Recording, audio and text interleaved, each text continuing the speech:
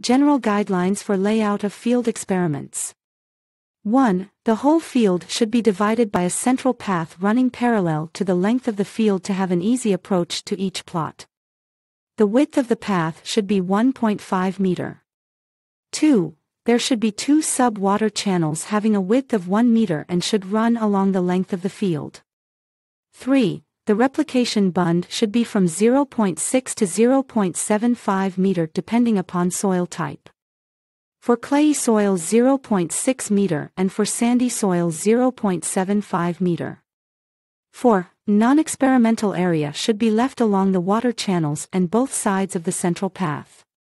5. In case of irrigation and fertilizer experiments, the plot bunds should be sufficiently strong to check the overflow of water or effect of fertilizer from one plot to other. The width of the plot bund varies from 0.45 to 0.6 meter depending upon the soil conditions and type of treatments. 6. No plot boundaries are required in case of non-irrigational or non-fertilizer experiments. In such cases, intervening space should be equal to 1 row width of that crop are left to demarcate between the adjoining plots. We can also sow one line of small seeded crop to separate one plot from the other. 7. The crop should be sown on gross plot and all the inputs should be applied on the basis of gross plot. The net plot should be harvested before the harvest of non-experimental area or spaces. 8. There should be no demarcation of bunds or alley in between the experimental and non-experimental area of the plot.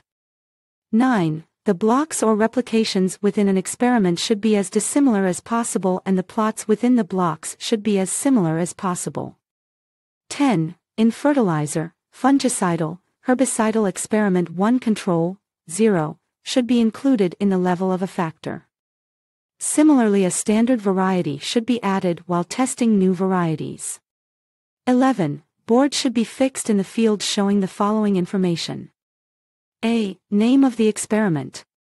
B. Design of experiment. C. Replication numbers. D. Factors or treatments under study. E. Date of sowing, etc.